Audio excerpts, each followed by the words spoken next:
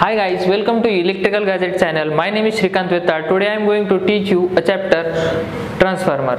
In this lecture we will see what is transformer, its working and its construction.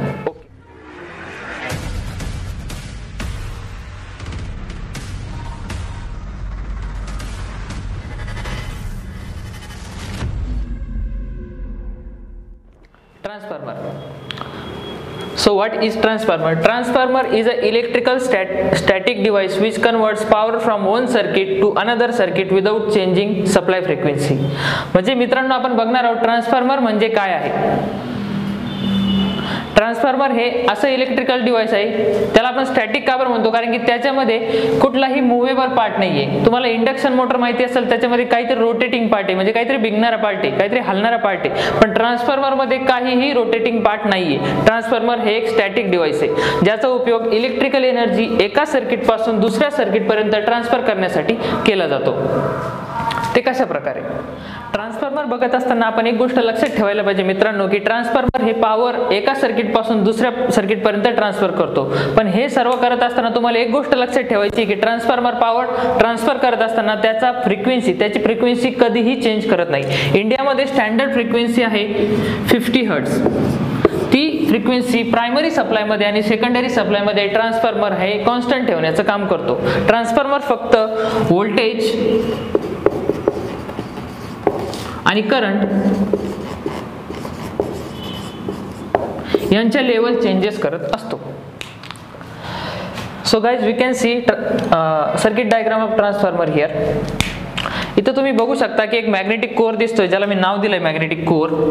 हा magnetic core आहे, त्याच्यामध्ये मी दोन नाव दिले, एक प्रायमरी वाइंडिंग आणि एक सेकंडरी वाइंडिंग. कॉपरची तार ही मॅग्नेटिक कोर वर वाउंड केलेली आहे, 1 आणि 2 अशा दोन ठिकाणी ट्रान्सफॉर्मर मध्ये वाइंडिंग आहेत. आता जी वाइंडिंग आपण इलेक्ट्रिक सप्लायला कनेक्ट केलेली आहे तिला आपण प्रायमरी वाइंडिंग म्हणतो, आणि जी वाइंडिंग आपण लोडला कनेक्ट केलेली आहे तिला आपण सेकंडरी वाइंडिंग म्हणतो. आता आपण बघूया ट्रान्सफॉर्मरचं वर्किंग. हे थोडक्यात झालं कन्स्ट्रक्शन. आपण कन्स्ट्रक्शन साठी एक दुसरा व्हिडिओ बनवू, त्याच्यामध्ये आपण ब्रीफली कन्स्ट्रक्शन काय आहे ते बघूया. हे झालं थोडक्यात कन्स्ट्रक्शन. आता आपण याचं थोडक्यात वर्किंग बघूया, कशा प्रकारे ट्रान्सफॉर्मर हे वर्क करतं. आपण इथे बघत आहात प्रायमरी वाइंडिंग. तिथे मी दिलाय की single phase AC supply. Primary वाइंडिंगला आपण ज्यावेळेस सिंगल फेज एसी सप्लाय देतो त्यावेळेस प्रायमरी वाइंडिंग मधून करंट फ्लो होण्यासाठी स्टार्ट होतो.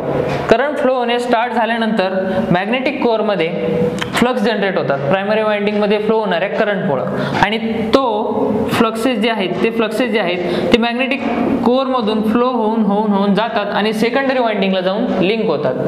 आणि according to Faraday's law of magnetic induction secondary winding मध्ये सुद्धा करंट फ्लो होण्यास स्टार्ट होतो, आणि फॅरेडेच्या लॉ नुसार त्याच्यामध्ये तिचा स्वतःचा ईएमएफ जनरेट होतो, म्हणजेच व्होल्टेज जनरेट होतं. आणि अशा प्रकारे प्रायमरी वाइंडिंगला दिलेला सप्लाय आपल्याला सेकंडरी वाइंडिंग पर्यंत भेटतो. म्हणजे ट्रान्सफॉर्मर त्याचं जे वर्क आहे, म्हणजे which ट्रान्सफॉर्म्स electrical from one circuit to another circuit, अशा प्रकारे ट्रान्सफॉर्मर त्याचं काम पूर्ण करतं विदाउट चेंजिंग इट्स फ्रिक्वेन्सी. ही गोष्ट लक्षात ठेवा मित्रांनो, की ट्रान्सफॉर्मर हे कधीच फ्रिक्वेन्सी चेंज करत नाही.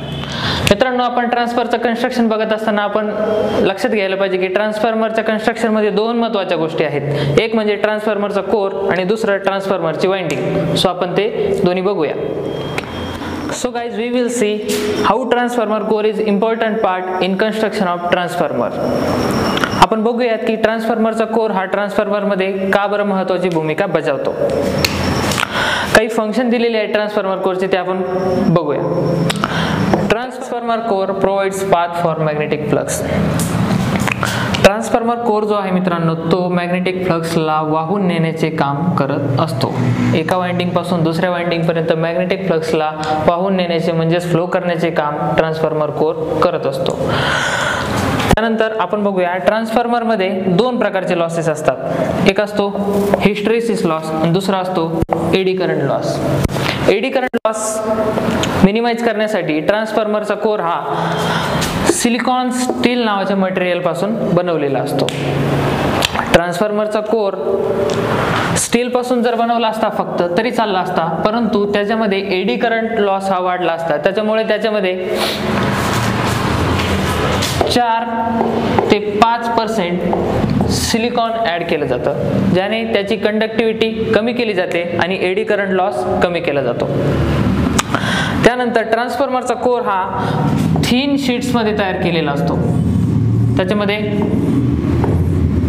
थिन पातळ शीट्स असतात सिलिकॉन स्टीलच्या, त्याने कोर हा तयार केलेला असतो. एडी करंट लॉस मिनिमाइज करण्यासाठी थिन शीट्स वापरलेले असतात आणि या थिन शीट्स ज्या आहेत त्या लॅमिनेट सुद्धा केलेले असतात in order to reduce eddy current loss.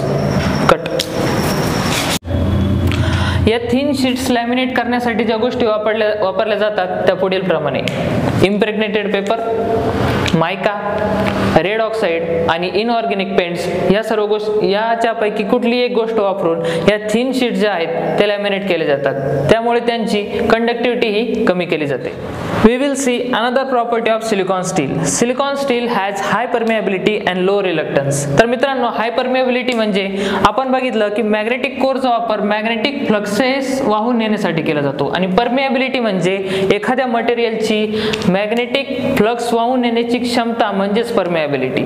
आणि लो रिलक्टन्स म्हणजे एखाद्या मटेरियलची मॅग्नेटिक फ्लक्सला अपोज करण्याची क्षमता, त्याला विरोध करण्याची क्षमता म्हणजेच रिलक्टन्स. म्हणून आपल्याला मटेरियल असं पाहिजे की ज्याची परमिएबिलिटी ही हाय पाहिजे आणि ज्याचा रिलक्टन्स जो की लो पाहिजे. आणि मित्रांनी त्याचबरोबर हाय परमिएबिलिटी असल्यानंतर हिस्टेरिसिस लॉस हा ऑटोमॅटिक कमी होऊन जातो. त्यासाठी आपल्याला मटेरियल असंच पाहिजे की जे हाय परमिएबिलिटी आणि लो रिलक्टन्स प्रोव्हाइड करेल, जेणेकरून आपला ट्रान्सफॉर्मरचा कोर हा व्यवस्थितरित्या काम करेल आणि जास्तीत जास्त मॅग्नेटिक फ्लक्स तो सेकंडरी वाइंडिंग पर्यंत घेऊन जाईल. आता हिस्टेरिसिस लॉस आणि एडी करंट लॉस म्हणजेच नेमकं काय आहे हे आपण नेक्स्ट व्हिडिओमध्ये बघूया, जो की व्हिडिओ असेल transformer लॉसेसवर. So guys, we will see transformer winding. In this section we will see why transformer winding is second most important part in construction of transformer after transformer core. Transformer windings R made up of copper और aluminium. Transformer winding ही एकतर copper पासून बनवली जाते किंवा मग aluminium पासून बनवली जाते. Windings R bounded on limbs of core. तुम्ही इथे बघू शकता, मी इथे एक डायग्राम काढलेली आहे. कोरचे जे लिम्स आहेत दोन, त्याच्यावर ट्रान्सफॉर्मर वाइंडिंग ही वाउंड केलेली आहे. Electric current passes through windings. आपण ट्रान्सफॉर्मरच्या वर्किंग मध्ये बघितलंय की ट्रान्सफॉर्मर वाइंडिंग ही इलेक्ट्रिक करंट पास करण्याचे काम करते. प्रायमरी वाइंडिंग मधून प्रायमरी करंट फ्लो होतं, तसेच सेकंडरी वाइंडिंग मधून सेकंडरी करंट फ्लो होतं. Instead of using solid conductors, stranded conductors are used. ट्रान्सफॉर्मरची वाइंडिंग करत असताना एकच सॉलिड कंडक्टर यूज करण्यापेक्षा तिथे स्ट्रँडेड कंडक्टर्स हे यूज केले जातात.